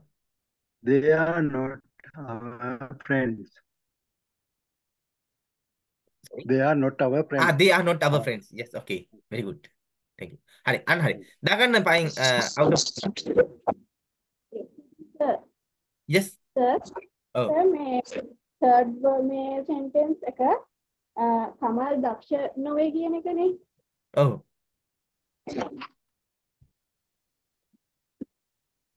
Kamal is ඔව් not කියන්නේ. a clever boy. මොකක් හරි වැරද්දක් තියෙනවද එතන? නෙවෙයි හරි හරි. හරි නේද? හරි හරි. ඕකේ ඕකේ නෑ ඕකේ. හරි අපි යමු. හරි ඒක දාලා ලකුණු දාලා ඉස්සරහට යමු. අනිත් ඒවා කියන ප්‍රශ්න questions form එක. Is he a doctor? ඔහු වෛද්‍යවරයෙක්ද? Am I childish? මම බොළඳයිද? Are you with your friends? ඔබ ඔබේ යහළුවන් සමගද ඉන්නේ? Are you with your friends? ඔබ ඔබේ යහළුවන් සමගද ඉන්නේ? Is he in a sad mood? Is she in a sad mood? ඇය දුකින්ද ඉන්නේ? ඇය දුක් මුහුණින්ද ඉන්නේ කියලා කියන්නත් පුළුවන්. Am I foolish? මම මෝඩයිද? මෝඩද? මෝඩයෙක්ද කියලා ලියලා ඇති මෙතන වැරදිය. මෝඩයෙක්ද කිය. නෑ. මම මෝඩද? foolish. Are you at home? ඔයා ගෙදරද ඉන්නේ? ඔබ ගෙදරද ඉන්නේ? ඔබ ගෙදරද ඉන්නේ? Are they enemies? Enemies. සතුරෝ. ඔවුන් සතුරෝද? Is she a good housewife? ඇය හොඳ ගෘහණියක්ද? ගෘහණියක් වෙයිද? වේද? Are you friends in the examination hall? ඔයාගේ යාළුවෝ විභාග ශාලාවේද ඉන්නේ? නැත්නම් ඔයාගේ යාළුවෝ විභාග ශාලාවේද? Is he your friend? Is he your friend? එන්න ඕනේ. කමන්න. Is he your friend? ඔහු ඔබගේ යාළුවෙක්ද? ඔහු ඔබගේ යාළුවෙක්ද? දාගන්න. good දාන්න ස්ටාර්ස් පේස්ට් කරගන්න ලස්සනට පොත බලා ගන්න. අපි යමු ඊළඟ next 5.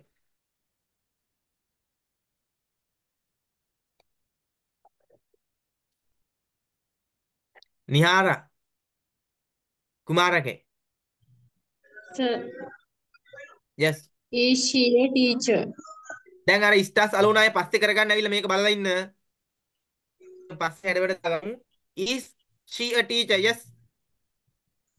Is father at home today? Is father at home today? Yes. Is Kamal a clever boy? Is Kamal a clever boy? Yes. Has he a good ability කියලා තියෙන්නේ sir. ඒක ඒ ටිකක් ගැලපෙනවා. දුක් දාගන්න. Good job. හැකියාව කියන එකට තමයි ability කියලා මම හැකියාව දාලා ඔයා තියෙන්නේ. හැකියාවයි පටලගෙන තියෙන්නේ. අය කමන්නේ. ඇබිලිටි කියලා දැම්මත් මේ ප්‍රශ්නයක් වෙන්නේ නැහැ. යාට හොඳ හැකියාවක් තියෙනවා. දෙවිලෝ. ඔයා Are they හැකියාව other කියලා ගන්න friends? අපි හැකියාව. Has she he my father has my father a job? Good job. Has my father a good job? එහෙමයි එන්න ඕනේ. Has my father a good job? ඔහුට හොඳ රැකියාවක් තිබේද කියලා අහලා. Has he a good job sir එතකොට? එහෙනම් has he a good job? Are they our friends? Are they our friends? Are they our friends? Are they our friends? අර හතරවෙනි එක එන්න ඕනේ නම් my father නෙමෙයි he. Has he a good job? නේද? Are they our friends? ඒක තමයි පස්වෙනි. හරි පයින් ලකුණු ගන්න දාන්න. උගම් කරමු. next. negative form එක මම පැහැදිලි කරනවා එන්න.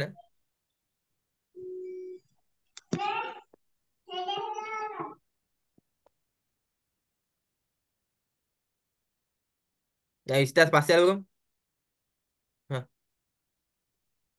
Isn't he a police officer? ඔහු පොලිස් නිලධාරියෙක් නෙමෙයිද? ඒක අපි ලියාගත්තා. Isn't your father a farmer?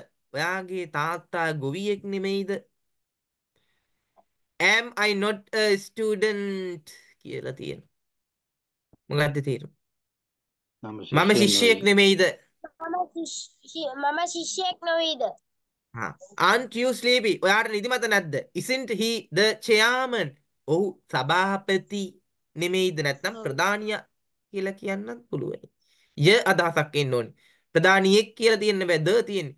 ඔහු ප්‍රධානියා. එහෙම නැත්නම් සභාපති නෙමෙයිද? Aren't they at the junction? Junction හන්දිය. අමාරු වතුන හොයන්න නැති. Aren't they at the junction? ඔවුන් හන්දියේ නෙමෙයිද ඉන්නේ? හන්දියේ නැද්ද කියලා අහන්නත් පුළුවන්. Aren't the people in the hall? මිනිස්සු ශාලාව තුල නැද්ද? ශාලාව ඇතුලේ නැද්ද? මිනිස්සුන් ශාලාවේ නෙමෙයිද ඉන්නේ? all are correct. negative question. negative question නවන හරිනේ. aren't you a school prefect? ඔයා පාසලේ ශිෂ්‍ය නායකයෙක් නෙමෙයිද? isn't he a good citizen? ඔහු හොඳ පුරවැසියෙක් නෙමෙයිද? aren't they at the entrance?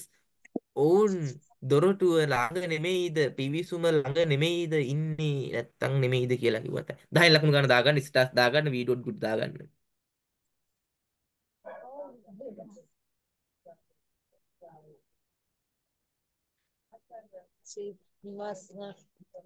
Video பண்ணீங்களா?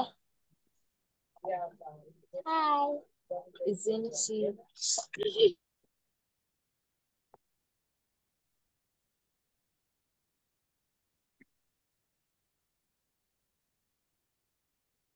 Isn't she a good job? කවුද කියන්නේ?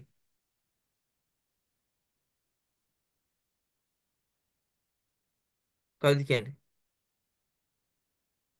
හා චන්ද්‍රසේන ඉස්සල කිව්වා නේද? දැන් වෙන එක්කෙනෙක්. මේ මදුමාලි. ඉමක first one. Is not she a teacher? Is not she a teacher?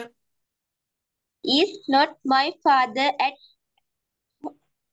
my Is not is my not my father at home? father today at home? වැරදි. කාලේ හංග වෙනවා අන්තිමට යන්න ඕන. Is my father at home today? තුන්වෙනි එක. Is not Kamal a clever boy? ආතන උඩ එක is not නෑ. Is not my father at home today? තුන්වෙනි එකයි කියන්න හරි. මම is Is කියලා not කිව්වා. Kamal a clever boy? Is not Kamal a clever boy? Question mark එකක් තියෙන්න ඕනේ. Has not he good job?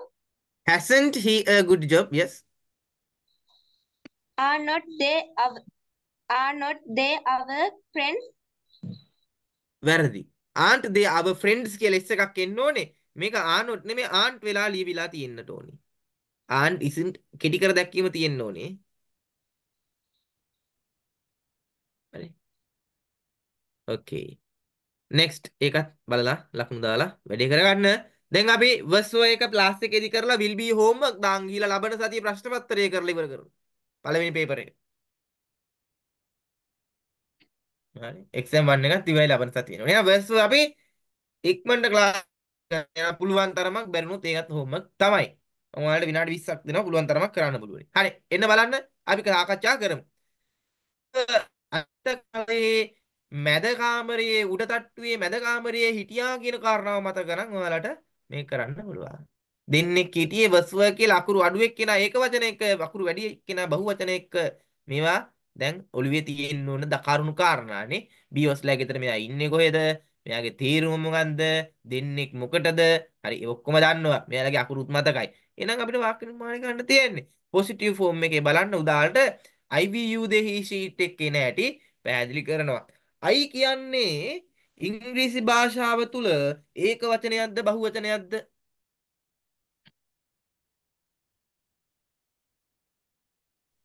බහුවචනයක්.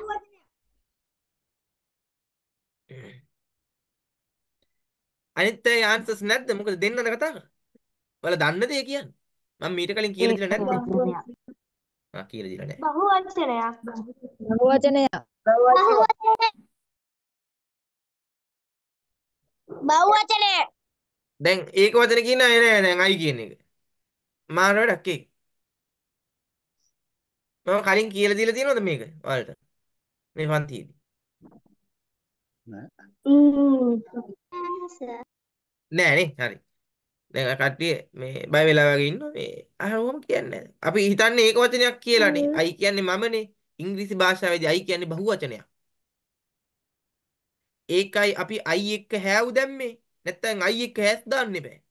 I have දාන්නේ ඒකයි. ඉංග්‍රීසි භාෂාවේ I කියන්නේ බහුවචනයක් වුණාට මෙතනදී අපි ඒක වචනත් එක්ක යූස් කරනවා. I කියන එක ඒක වචනයක් වන එකම ස්ථානය තමයි was were ළඟදී.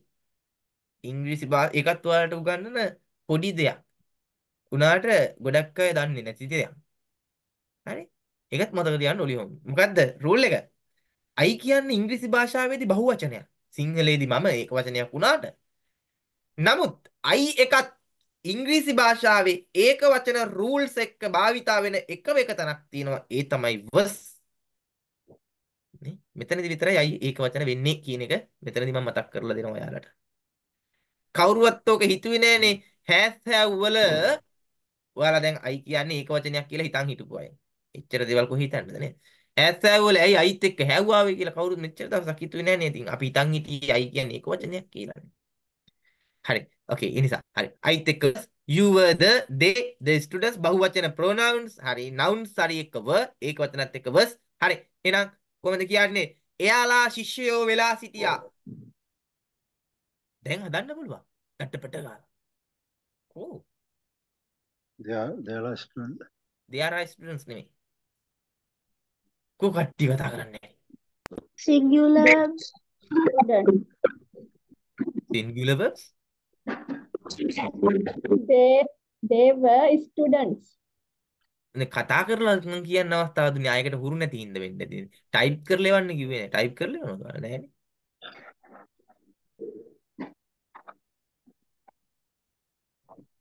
හරි. ඔව් ශිෂ්‍යයෝ වෙලා හිටියා. කෝ කට්ටිය කියන්න දැන් හිතලා කියන්න කටින් කියන්න අවස්ථාව දේව කතා කරන්න බෑ. කමල් වෛද්‍යවරයෙක් වෙලා සිටියා. නෑ වර්ඩ් මේකේ නෑ. මේකේ තියෙනවා නම් මං කියනකොට කියපු ගමන් කියන්න ඕන. කමල් was the doctor කියලා. ඇය දක්ෂ වෙලා සිටියා.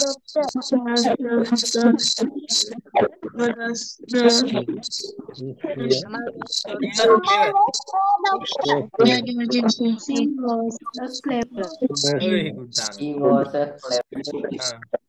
කොහෙන්ද එකක් කියන එක දැන් හුරුවට දානවා. එන්නේ කොහෙද? ඇය දක්ෂ වෙලා හිටිය කියලා she was clever. හුරුවටත් එක්ක දානවා. වැරදි. හරි.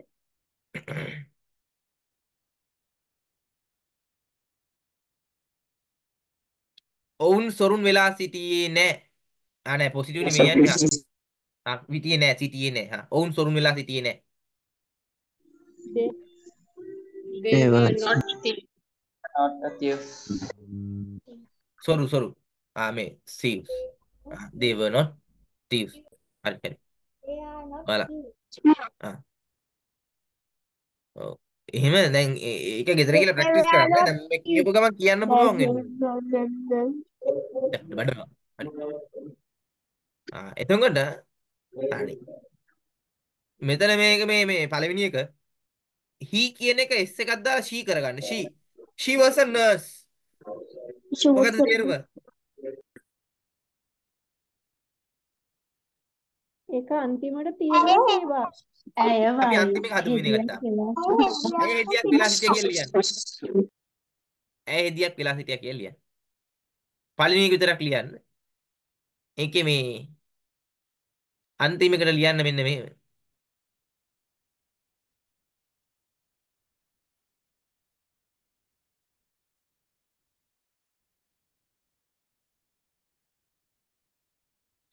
නිමල් was a driver කියලා 10 වෙනි වාක්‍යයට ලියා ගන්න මේක කමලා ඉස්සරහින් නිමල් was a driver කියලා.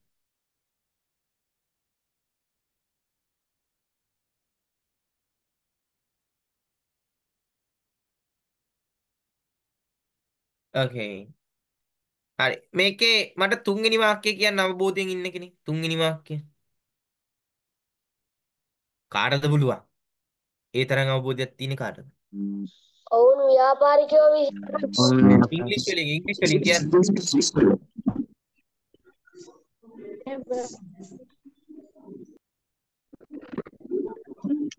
ඔවුන් ව්‍යාපාරිකයන් වෙලා සිටියා.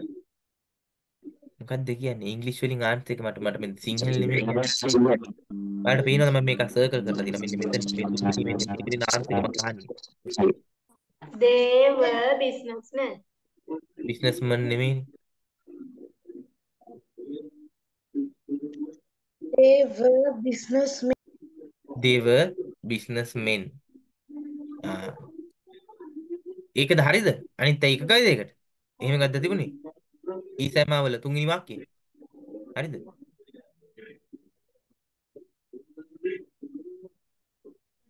මල්කි හරිද? සෑම හොම්වර්ක් දුන්න ඔය මේ සෙන්ටෙන්ස් ටිකමද සර් මෙතනටත් දාන්නේ. ඔව් ඒක තමයි. හා හා. එහෙම වුණත් හරිද? නෑ ඒ එහෙම වුණත් තියෙන්නේ was Kamal a clever boy. ඒකනේ කියන්නේ. දැන් කවුද මේ කොහේ බලාගෙනද මට ඒ කිව්වේ? දේව බලාගෙන. එයාලා හිතලා තියෙන්නේ සර් මේ අර දැන් අර තිබුණු ආ වාක්‍ය කියලා. ආ ඒකයි දැන් මම ඒකයි මෙහෙම දැන් මම කියන්නේ. මේ මෙතන මේ තුන්වෙනි වාක්‍ය. මල්කි කියන්නේ ආන්සර් එක. තුන්වෙනි එකට මොකක්ද දෙන්න ඕනේ? Kamal was a clever boy. Kamal වර්ස ක්ලේවර් බොයි. අවබෝධයෙන් බලන්න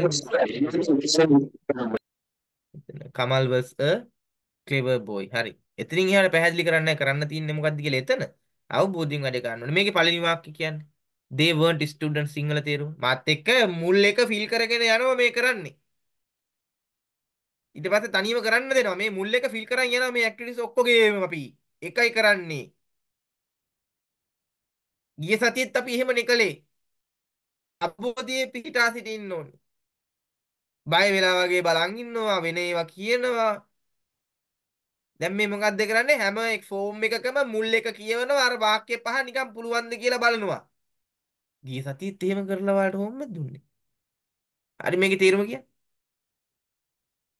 ඔවුන් ශිෂ්‍යයන් නොවේ. නොවේ.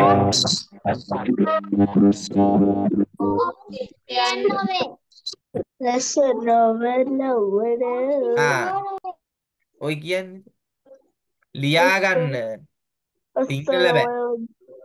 දැන් නිර්මාණي දන්නවද ආන්සර් එක?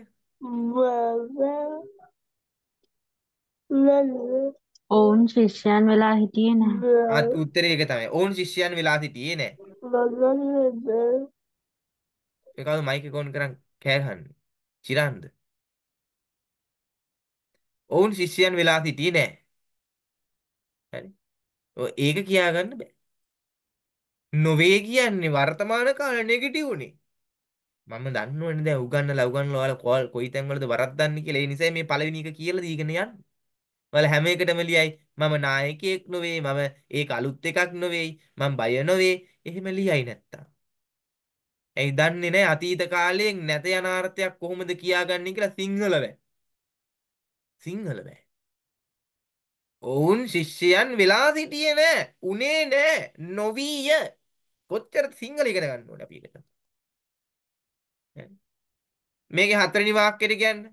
දැන්වත් බලන් ඉන්නේ මම අහන දෙයට උත්තර දෙන්න. කතා කරන්න කට්ටිය. නැටි පිටි කාලේ ඉක්මනට වැඩ කරන්න. හොයන්න බලන්න ඉගෙන ගන්න. පොත් පෙරලා බලලා මට මේක හතරවෙනි එකට ආන්සර් එක Wasn't he He a wasn't a good job. he was not a good job. බාගෙට කියනවා බොරු කියනවා. ඒක උත්තර මට හුන්නේ නෑ. කොන්ෆිඩන්ස් ඇතුව කියන උත්තරය. He was He hasn't a අන්න එතන ප්‍රශ්නේ ඇවිල්ලා තියෙන්නේ. මේ has have දාපු නිසා ප්‍රශ්නයක් ඇවිල්ලා තියෙන්නේ නේ. ඔයාලට. ඉතින් ඒකේ අතීතේ ගන්න. යට තට්ටුවෙන් ඇවිල්ලා තියෙන්නේ. එතකොට අපිට බුද්ධිය තියෙන්න ඕනේ. ඒකට අදාළ අතීතය ගන්න. හරි කියන්න දැන්. Hadn't he a good job? hadn't he a good job ලු. ඉතින් ඔය මේ ලියලා තියෙන he ෆෝම් එක hadn't මොකද්ද? a good job. He hadn't a good job. ඔයාලා ඔච්චර පටලනවා නම් කියන්නකෝ he had not a good job කියලා නෙගටිව් ෆෝම් වලදී කෙටි කරන්න අවශ්‍ය නැහැනේ. he had not a good job නැත්නම් he hadn't a good job. දැන් එතන මොකක්ද උනේ? verse ව නෙමෙයිනේ ආවේ. පාඩම verse වනේ. ඔව් ඉතින් පාඩම වස්තුව තමයි. අපිට ඒක අමතක වෙලා අපි හැස්සව් එකක් ලියලා. අවබෝධය තියෙන්න ඕනේ. එහෙනම් හැස්සව් කියන්නේ යට තට්ටුවේ කට්ටිය. යට තට්ටුවේ කට්ටියගේ අතීතයේ දැන ලියන්න අපිට බුද්ධියක් තියෙන්න ඕනේ නේ. ඒකට තමයි බුද්ධිය වටහා ගැනීම කියලා කියන්නේ. හරි? ඒවා අපේ හැදෙන්න ඕනේ නේ. දැන් වැරදි තැන් වුණත් අවබෝධ කරගන්න පුළුවන් මට්ටමක් තියෙන්න ඕනේ අපිට. හරි නේ ක්වෙස්චන් ෆෝම් වස් රුවන්න ඩ්‍රයිවර්. කො කියන්න හරි උත්තරයක් දෙන්න කොන්ෆිඩන්ස් ඇතුව.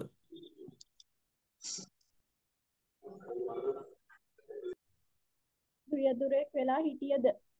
අන්න උත්තරයක් ආව. රුවන් රියුදෙක් වෙලා සිටියද? රුවන් රියදුරෙක් වුණාද? රුවන් රියදුරෙක් ඌවේද? අතීතයේට ප්‍රශ්නෙන් යන අදහස් ටික හරි මේකට. හරි. ඒක කියාගන්න. නැත්තම් ඔයාලා වරද්දනවා. next මේක. write 5 sentences using question form. හරි. හරි. question form එකෙන් ලියන්න. පළවෙනි එකට උත්තරේ දෙන්න.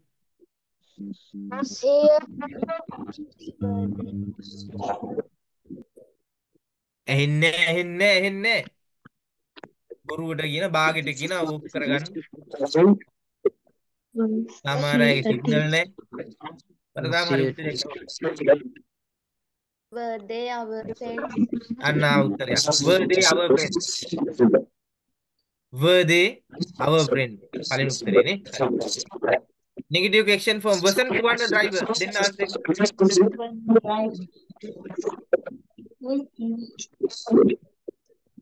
රියදුරෙක් වෙලා හිටියේ නැද්ද? රුවන් රියදුරෙක් වෙලා සිටියේ නැද්ද? ලියා ගන්න answer එක.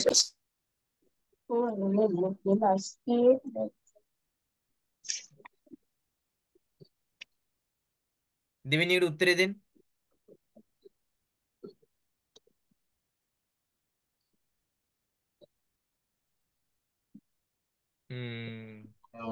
Father at home today. පැහැදිලි නෑ. Hadn't father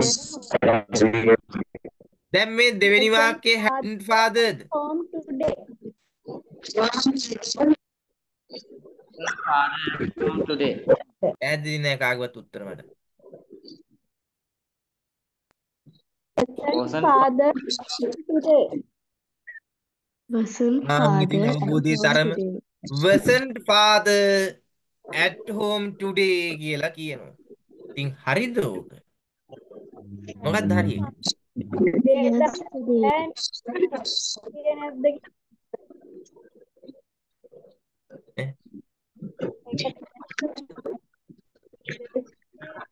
පැහැදිලි වෙන්නේ කාන්තේ. මොකද්ද වැරද්ද උතන? අවබෝධය සම්බන්ධයෙන් වැරදි.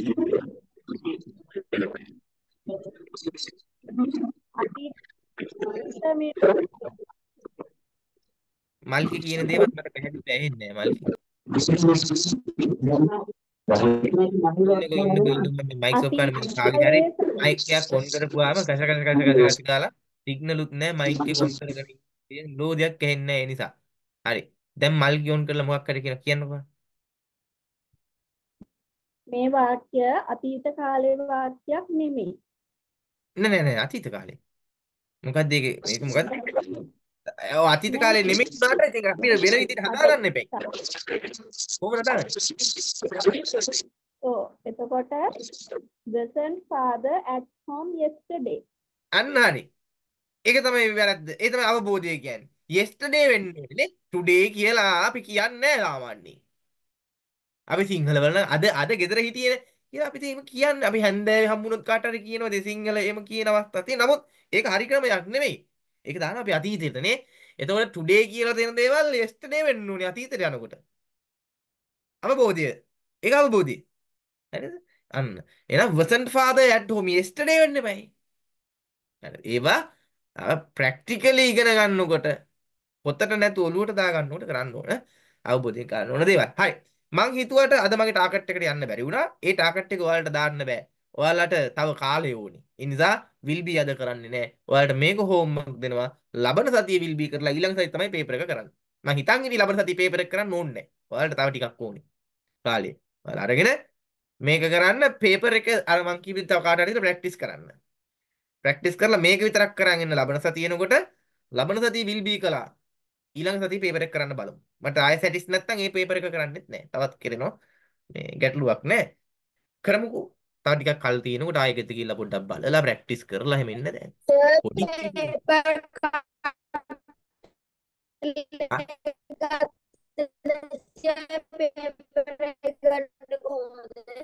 ගෙදරින් පොත් හදා ගන්න අයට පේපර් එක මම ඉවනවා දැන්. ගෲප් එකට දාන්නම්.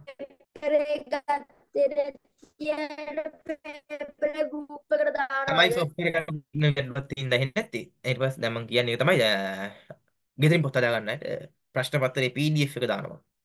PDF එක print එකක් ගන්න. print එකක් අරගෙන එහෙම පේපර් එකට සූදානම් වෙන්න කියලා නෙමෙයි මම කියන්නේ. ඒක සූදානම් වෙලා ඉවිල්ලා කරන්න පුළුවන් එකක් නෙමෙයි. ඒ කොහොම ලිව්වත් ඔයාගේ දැනුමින් වාලියන්නේ. ඒක ගැටලුවක් නෑ. ඒ පේපර් එක දීලා ඔයාලා අර වේගය හදාගන්න මේ පේපර් එක භාවිතා කරන්න තකාට හරි පේපර් එක දීලා කරන්නේ කොහොමද ලබන සතියේ ඊළඟ සතියේ. නේද? එහෙම කරන්නේ. එතකොට ඩික්ටේෂන් වචන මං ගිය සතියේත් මමද හොයලා දුන්නේ ඔයාලට. yes sir. Yes, sir. දැන් මම කිව්වා නේද මේ සතියේ ඉඳලා ඔයාලට තනියම හොයාගන්න ඕනේ කියලා කිව්වද? එහෙම කිව්වද මම? Oh, Oh sir. sir. ආ Yes, sir. එතකොට දැන් දන්නවා ක්‍රමවේදය. දැන් අද ඉඳලා පොත් බලන එක නතර කළා. දැන් ටික ටික මං අතාරිනවා. හැමදේම මේම කරන්න ඕනේ මෙන්න මේවා කරන්න ඕනේ කියලා පස්සෙන් ඇවිල්ලා බල බල කරන්න නම් උගන්වන්න ඕනේ. එහෙම ඇයිට උගන්වන්න ඕනේ. තේන මං ටික ටික මේ අත්හරිනවා. දැන් පොත බලන්නේ නැහැ ඩික්ටේෂන් එක. හරියට වැඩ කරන අය විතරයි. ආයෙ බරුවට ඇවිල්ලා නොකරන ඇත් එක්ක වාද කර කර ඉන්න වෙලාවල් නැහැ. පුළුවන් නම් කරගත්ත බැයි නම් නතර වුණා ප්‍රෝග්‍රෑම් එකකින්. ගැටලුවක් නැහැ මට. ඒ වගේ excuse me sir. යස් සර් ගෙදරින් පොත් හදාගත්තු කට්ටියට group එකට දාන්නේ කියනවා sir. මොනවද? වැඩ ටික හරි ඒකත් මම කියන්නම්. හරි කොමින්ට. මම කී කීටියේ ඒ වගේ දැන් ඩික්ටේෂන් එකතු කරන වැඩේ සති 3ක් තිස්සේ මම ඔයාලට මෙහෙම කරන්න ඕනේ මෙහෙමයි අර පොතේ පාට කරලා ඒ පොතේ ශබ්දයේ තේරුමයි දෙකම ලියලා මෙහෙම ගෙනල්ලා ආයේ මේකේ ලියන්න ඕනේ ඒකෙන් 10ක් ගෙදරදී අර කෙලියන් එන්න ඕනේ ඒව ආයේ කියලා දෙන්නේ නැහැ අඩුම තරමේ ඩික්ටේෂන් වචන මොනවද කියලාවත් කියලා දෙන්නේ මොකද මම එකතු කරනකොට සමහර වෙලාවට ඔයාලට පුළුවන් ඒවම ලියන්නත් ඇති ඒ ප්‍රශ්නේ අදින් ඉවර වෙනවා ඒ නිසා දැන් දන්නවා ඔයා අපි නතර කරපු තැන තියෙනවනේ ඩික්ටේෂන් එකතු කරලා එතන ඉඳලා අද ඉගෙනගෙන නතර කරපු තැනට එනකම් අද ඉගෙනගෙන කියලා කියන්නේ ඔයාලා හෝම්වර්ක් කරනකොටත් ඒ එතනට එනකම් ඈ හෝම්වර්ක් කරලා නතර කරන තැනට එනකම්ම ඒ හෝම්වර්ක් කරන අවස්ථාවේදී පවා හොයලා හයිලයිට් කරලා ඒ පොතේ එතනම ලියලා තේරුමත් ලියලා තමයි ගිහිල්ලා අර පොතට ලියන්නේ ඈ දැන් තමන්ට පුළුවනි එතකොට වර්ඩ් ලිමිට් එක 10 නෙමෙයි ඔයාලා ඒ නතර කරු තැනට එනකම් සමහර විට වර්ඩ්ස් තියෙන්න පුළුවන් 15ක් 20ක් 25ක් 30ක් හොඳට අහගන්න ඒ ඔක්කොම ගිහිල්ලා අරක ලියන්න ඕනේ උඹ ලියනවා දිගට ලියනවා අර නතර කරපු තැනට එනකම් මුළු පොතේ මේව නෙමෙයි ඈ නතර කරපු තැනට එහෙම ලියලා කෑ ගන්න බෑ ඒකෙන් 10ක් තමයි ලියාගෙන එන්නේ දැන් වැඩිපුර ස්ටොක් එක තියාගන්න එකේ ගැටලුවක් නැහැ ස්ටොක් වැඩි වුණාට කමක් නැහැ දැන් සමහර දවස්වල අමාරු වචන නැති වෙන්න පුළුවන් එතකොට අර ස්ටොක් එකේ තිබුණොත් හොඳයි ඒ ස්ටොක් එකෙන් 10ක් තමයි ප්‍රැක්ටිස් කරන්න ලබන සතියේ හරි 10යි ඊට පස්සේ ඊළඟ සතියේ මම කියන්නේ සීමාව වැඩි කරනවා 15 20 එහෙම කරනවා දැන්ට 10යි හරි ඒ ටිකත් පැහැදිලි දැන් අද ඉගෙන ගත්තු හෝම්වර්ක් දීපු තැනට එනකම් පිටු ටික කවුද දාන්නේ ගෲප් එකට ගිය සතියේ කීයට නිකන් දාලා තිබුණාද ගිය සතියේ දාපු අය දාන්නේ නැහැ ගිය සතියේ කීයට නිකන් දැම්මද negative form වලට එනකන් දාලා තිබුණේ. පිටු නම් පේජ් නම් එක කියන්න ඕනේ 15ට යනකම් දාලා තිබුණා සර්. පේජ් නම්බර් 15 එකෙන් දාලා තිබ්බා අද පේජ් නම්බර් 16 16 ඉඳලා කීයට වෙනකල් ඕනද 20 වගේ දාන්න. 16 ඉඳලා 20 වෙනකම් පිටු 4යි තියෙන්නේ කාටද දාන්න පුළුවන් 16 17 18 19 20 පිටු 5යි පිටු 5යි කාටද පුළුවන් දාන්න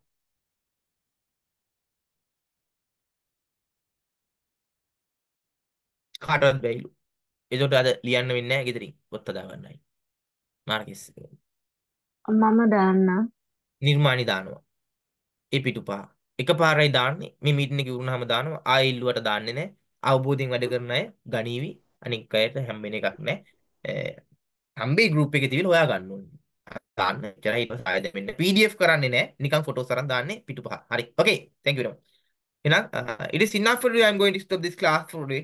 ඔය හෝම්වර්ක් ටික කරාගෙන ඒ විදිහට වේගයක් අදාන ලබන සතියේ ඉන්න එහෙනම් අයබෝවන් goodbye god bless and till the next one okay good night to all Bye sir. Good night. okay ආයුබෝවන් sir. I go with you. Sir.